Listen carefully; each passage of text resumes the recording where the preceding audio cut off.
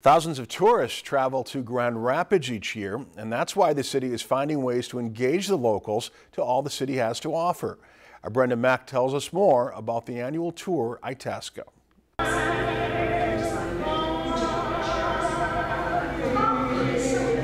The birthplace of Judy Garland is just one of many landmarks that attract visitors to Grand Rapids each year. I like to say France has the Mona Lisa, America has the Wizard of Oz. And today the community came out to learn that and more. So today we're doing the tour Itasca, and we have hosted this for over 15 years. What we do is we invite the frontline staff at our area businesses, and it helps them to be more educated on what there is to do and see in the area. So when visitors stop at their businesses, then they know where to send them of things to do. For 5 hours, locals travel all over Grand Rapids on a bus to locally owned art galleries to historical preservation sites, soaking up all the attractions and culture the city has to offer. So this is what came out of the 25-year-old time capsule. Oh, cool.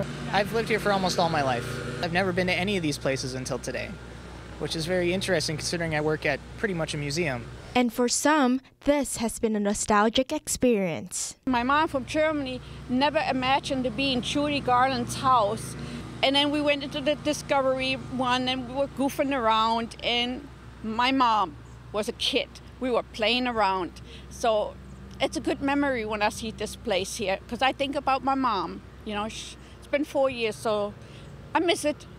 And Grand Rapids city officials say 80% of tourists who come visit are from the Twin Cities area. I think it's important because we are a small community and people come here to want to do something and live Grand Rapids, and with us living here, we're the best ones to tell them what fun things and great things there are to do. The city hopes that through this, it will keep visitors coming back for more. In Grand Rapids, Brenda Mack, Lakeland News.